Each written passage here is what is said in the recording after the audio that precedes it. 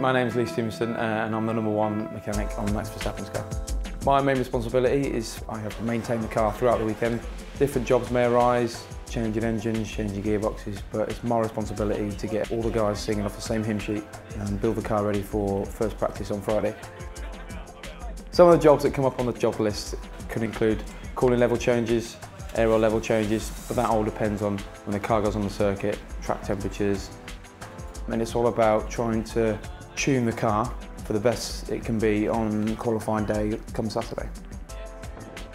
One of my other responsibilities for the team is to be a gunman in the pit stop team.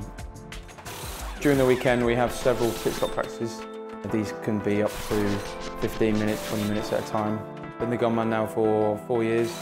I love doing it and it's just another aspect to my job that I like doing.